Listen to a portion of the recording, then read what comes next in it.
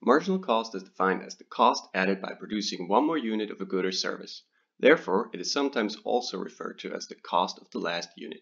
The concept of marginal cost is an essential part of economic theory because it is one of the foundations of profit maximization. So if you're attending any economics classes, you'll most likely have to calculate marginal cost at some point. Luckily, that's not rocket science. We can calculate marginal cost in three simple steps. First, we calculate the change in cost. Second, we calculate the change in quantity. And third, we divide the change in cost by the change in quantity. Let's start with step 1, the change in cost. In most cases, costs increase or decrease depending on the level of output. A higher output usually results in higher costs, while a lower output results in lower costs. The reason for this is the existence of variable costs. Variable costs are directly related to the level of output and therefore increase or decrease proportionately. In addition to that, step costs or step fixed costs can also push costs if certain levels of output are reached. Now, with that being said, calculating the change in cost is really simple. All we have to do is take the cost before the change in output, that is the old cost, and subtract it from the cost after the change, that is the new cost. To give an example, let's look at an imaginary burger restaurant. We'll call it Margin Burger. On a regular day, they sell about 100 burgers, which results in total costs of $300 US. Today, customers are more hungry than usual, and Margin Burger sells 102 burgers. That means they need 2 additional patties, more buns, more lettuce, and some other stuff, which drives up their costs to a new total of $304 US. Now, if we subtract the initial $300 from the new $304, we find that in this example, the change in cost is $4.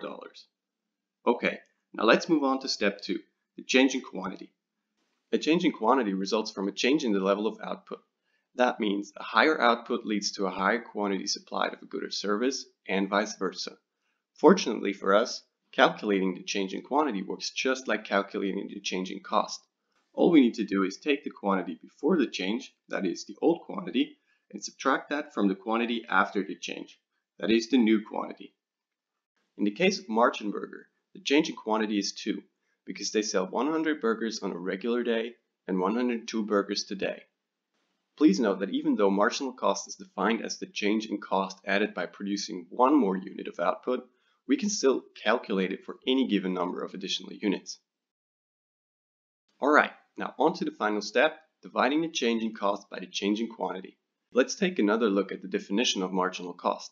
We said that marginal cost is the increase in cost per additional unit of output. So by dividing the change in cost by the change in quantity, we can calculate marginal cost over any given range of output.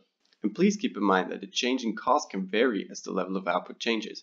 That means the marginal cost of selling 11 instead of 10 units may be different from the marginal cost of selling 101 units instead of 100, even though the change in quantity is the same. So let's revisit our Margin Burger example again and calculate the marginal cost of the 2 additional burgers sold today. If we plug the numbers from earlier into the formula, we find that the change in cost of $4 divided by the 2 additional burgers results in a marginal cost of $2.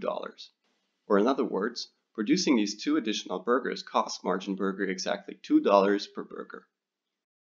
Alright, that's it. So let's sum it up once again. Marginal cost is defined as the cost added by producing one more unit of a good or service. We can calculate it by following 3 simple steps. First, we calculate the change in cost. Second, we calculate the change in quantity. And third, we divide the change in cost by the change in quantity. And that's how you calculate marginal cost.